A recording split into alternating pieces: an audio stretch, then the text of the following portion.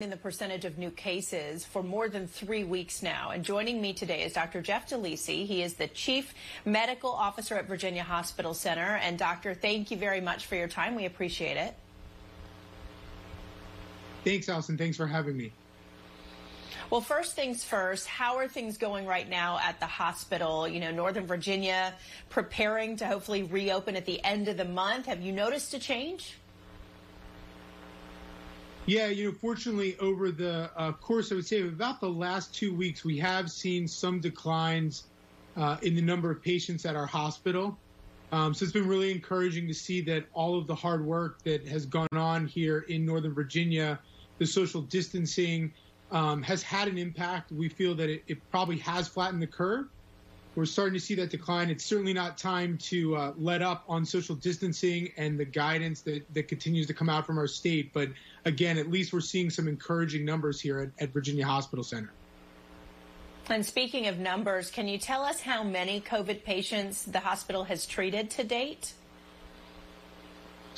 Yeah, we've tried to keep those numbers. We report them through the state. The state has a very specific method of reporting, so just trying to keep things consistent. We give those numbers to the state. But again, as I said, we've seen a really nice decline, upwards of almost 30% in the numbers that we're taking care of day to day here, which has been great to see.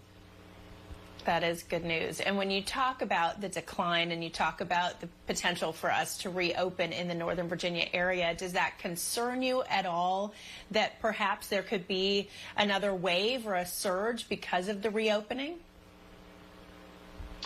Yeah, absolutely. I mean, I think Governor Northam has really, and the state has put out some, I think, guidelines on the different phases of reopening. And I think it's going to be really important for people to follow those recommendations really closely.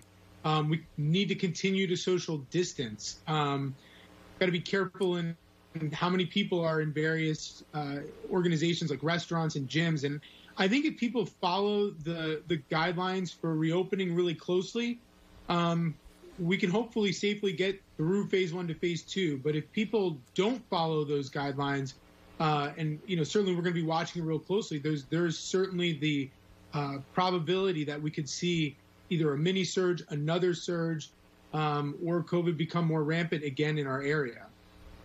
Yeah, I think that is so important for all of us to hear and to understand that just because things start to reopen, it doesn't mean you just go back to behaving the way we all did before coronavirus. And a lot of that is because the people you work with are the ones who are on the front lines, you yourself. What are some of the extra safety measures you all are taking at the hospital to protect not just the patients, but the staff as well? Yeah. So, ever since the beginning of this pandemic, we think, right at the forefront of making sure that, number one, our staff had all of the right protective equipment to make sure that they could safely take care of patients. And when our staff have the right equipment, that means that our patients have the right safety to be able to come to the hospital and safely receive care.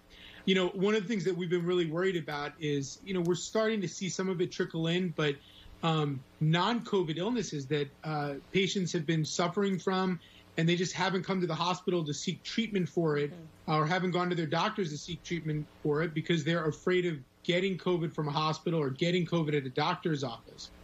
One of the things we've done at Virginia Hospital Center is any patient who gets a surgery here, or a cardiac catheterization procedure, an interventional radiology procedure, a bronchoscopy, or a colonoscopy, we are doing a rapid test on those patients. So on the day of the procedure, we're literally doing that test right in the preoperative area, right in the pre-procedural area. And so that allows our staff and the patient to know right then, right on that day, do you have COVID or not, with a very high degree of certainty. And why that's so important is if the patient has COVID and for whatever reason they emergently need that surgery, we can make sure all of our staff are in the right gear to safely take care of that patient. And if they don't have COVID, then we can safely proceed. And we still have our staff in the right protective equipment. We'll make sure that the patient is masked when they can be. And so we can really make it very, very safe for patients and for our staff to take care of patients. In fact, we've seen less of a rate of transmission here at the hospital than we think is out in the community. Right. Well, that way, obviously, if you do that rapid test, everybody knows what they're dealing with, patients, staff, and everyone else.